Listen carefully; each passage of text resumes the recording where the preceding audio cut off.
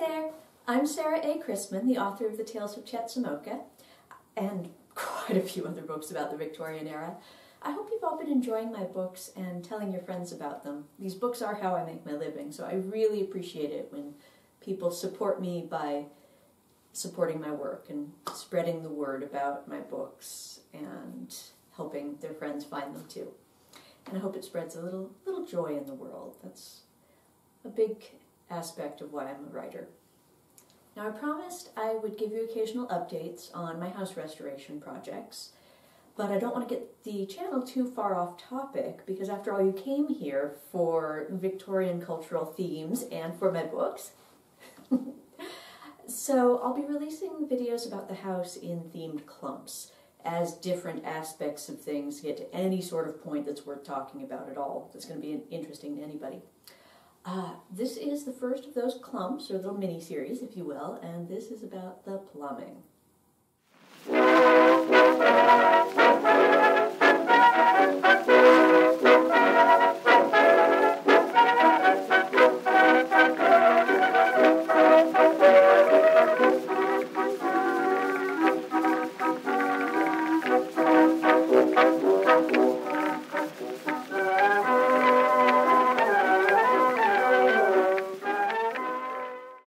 The last owner of our house who actually lived here passed away in the 1980s at the ripe old age of 99. Between her death and the time we bought it in 2021, the house passed through a few different hands, but crucially no one lived here. For those of you who know about what happens to plumbing in general when it doesn't get used, this should say plenty. And for those of you who know about any sort of standing water in Midwest winters when the temperature can get down to negative 20 degrees Fahrenheit, this should say even more. The fact that there was a big hole in the roof certainly didn't help matters, but that's another story. When we bought the house, the real estate agent told us there were, quote, a few leaks, unquote, but he assured us they could be easily fixed. When we got here, we found that the leaks were, in fact, the only places any water was coming out of the pipes at all. On top of that, a repulsive amount of filth had been left behind in the house, which we had to start cleaning without a good way to wash ourselves. I had to haul our wash water in a bucket from a public spigot down the street, and we had to buy our drinking water 7 miles away in the closest town with a grocery store. The water pipes, drains, and toilets in our house all fell into one or more of a few different categories. Some were clogged with accreted rust. When pipes don't have water regularly running through them, the rust and other particulate matter settles and becomes rock hard.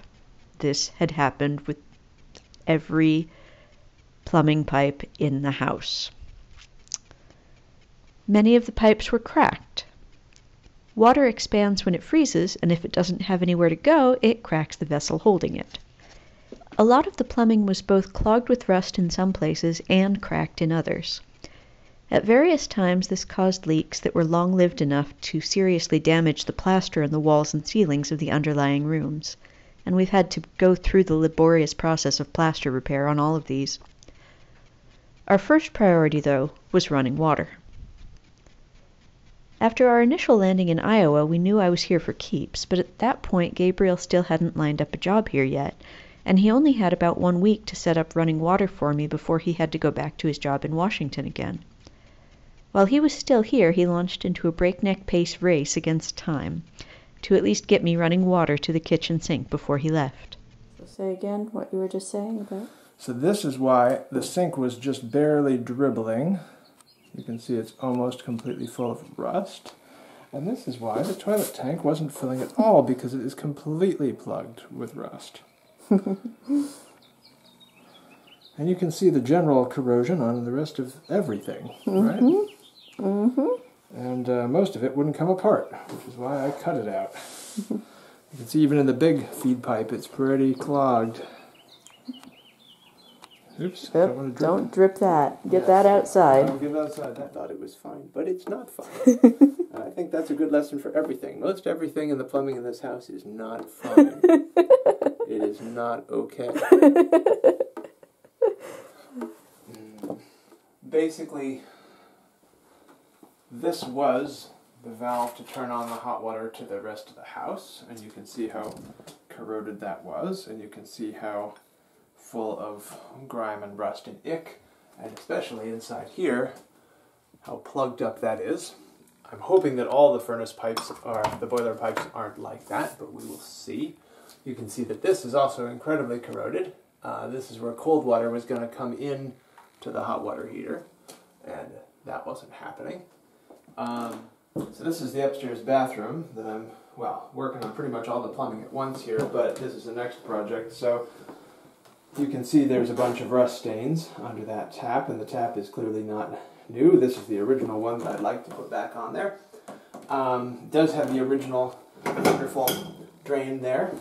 And then this is a newer toilet. Unfortunately, it's not connected to anything, so maybe I can find the original toilet, hopefully down where this was, but buried under another pile of crap.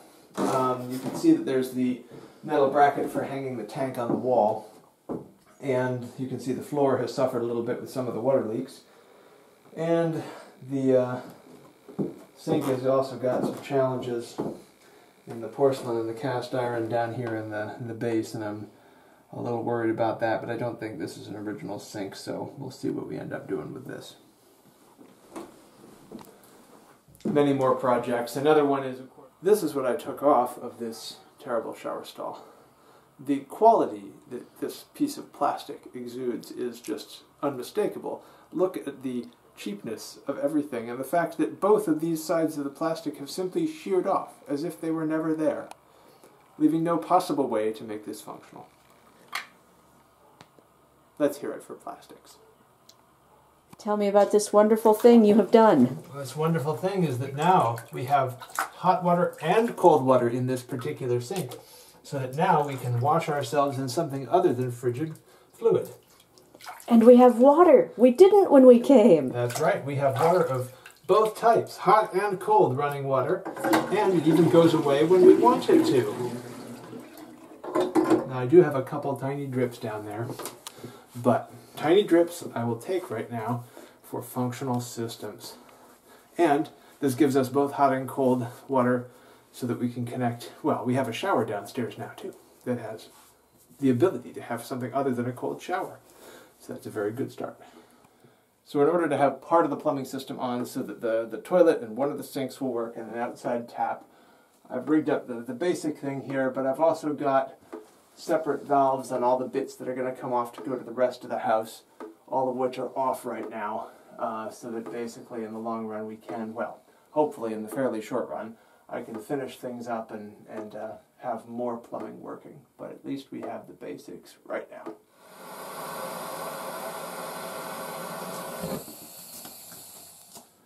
This very old faucet looks like it wasn't turning off, but perhaps if I adjust it and wrap it in plumber's tape and put it back together. How many rolls of this stuff do I have going at this point? How many rolls of plumber's tape Must one person use? How many jars of plumber's goop will make the plumbing of use? Right. The answer, my friend, is flowing in the drains. Flowing in the pipes. The answer is flowing in the pipes.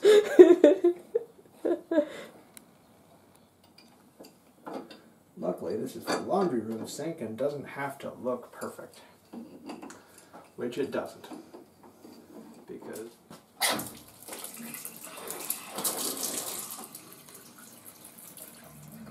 Do we have functionality? we have functionality. We've got functionality, lots of functionality. But we have a drip. Like so many others. But before we had flow that wouldn't shut off at all. So we certainly have made an improvement here.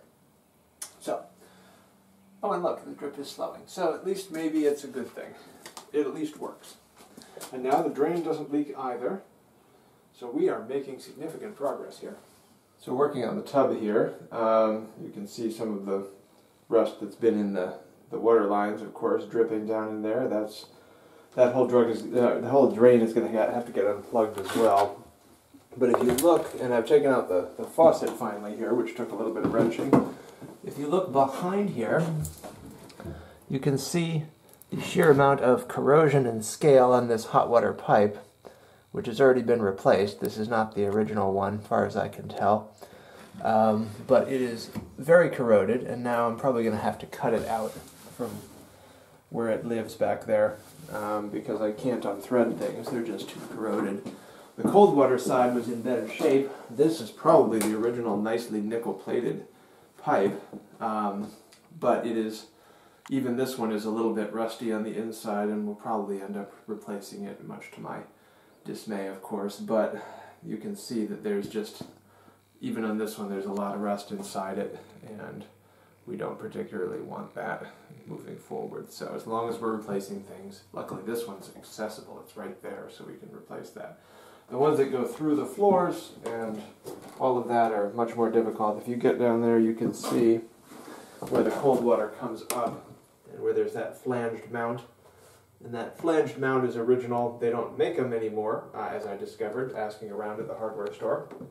And so we're going to have to find another way to support these pipes once they get in there. They're pretty heavy, and they sort of are freestanding, so they have to have something that supports their weight on the floors. Otherwise, they are going to move and rattle and do terrible things, and I don't want that. So, yet more challenges.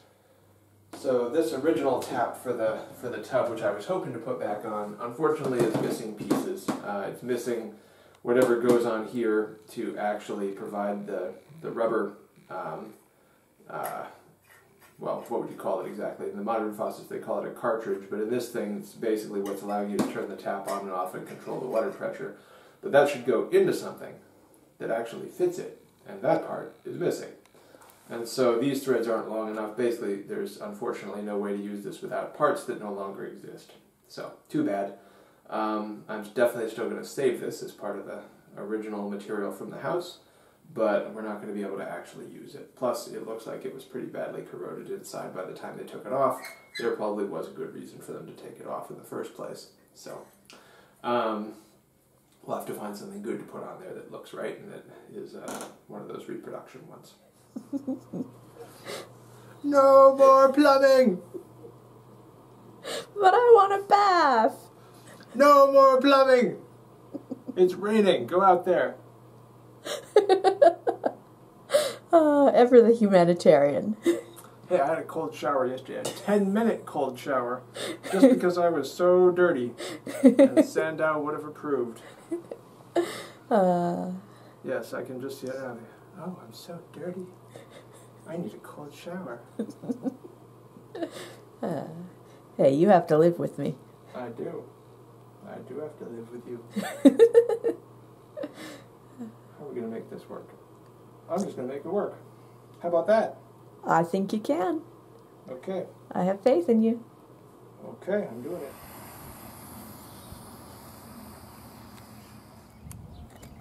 The flames are always the right option. Come off of there. Been on there for probably 100 and something years. And now your time is done. Your long work is over. You go to a better place. I'm lying, but in any case, they don't have to know that, do they?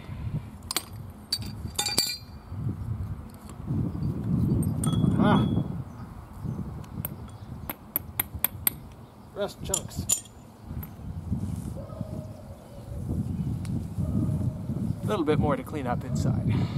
But this is the piece I hope to reuse because they don't make these anymore. And I found it's rather inconvenient trying to make something like that from plumbing, hardware store plumbing stuff. So, I really like using the original ones when possible.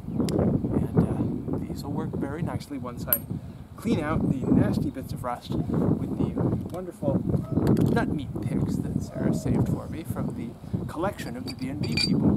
Nut meat picks do have a function in life, which I was hitherto pretty much unaware of, which is cleaning out rust scale from very old pipes.